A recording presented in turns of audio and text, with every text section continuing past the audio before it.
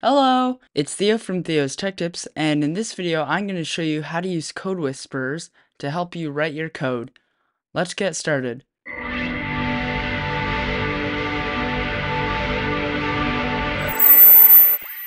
So the first thing you want to do is to open up your web browser and go to the AWS CodeWhisperer's site, and you're going to want to click on Use CodeWhisperer for free. And we're going to click on the link that matches our IDE. So I'm going to be using Visual Studio Code. You're going to click on Install. Then you're going to click on Install. It's worth noting that AWS actually uses the AWS servers to do the actual machine learning and computing.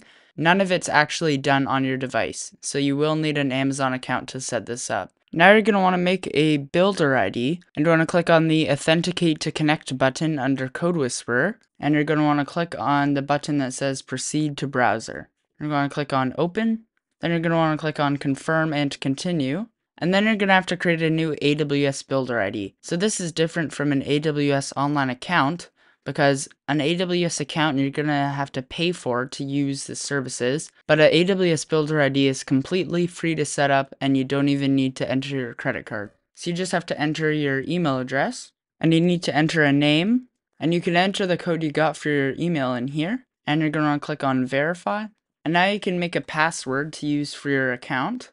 And now that you're logged in, you can click on the Allow button, and now you can use it. So now you can go back into Visual Studio Code. Now you can create a new file, and you can start writing some code. And once you get to a point where CodeWhisperer can probably predict what you're going to type, you can see that it'll show in gray text here. And if you want to use it, you can just press Tab. And if you don't, you could just keep typing like normal.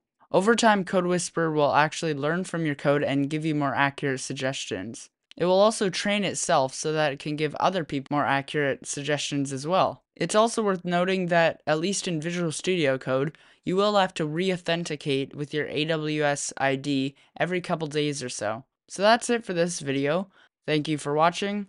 Make sure to like and subscribe. I'm Theo from Theo's Tech Tips, and I'll see you next time. Bye!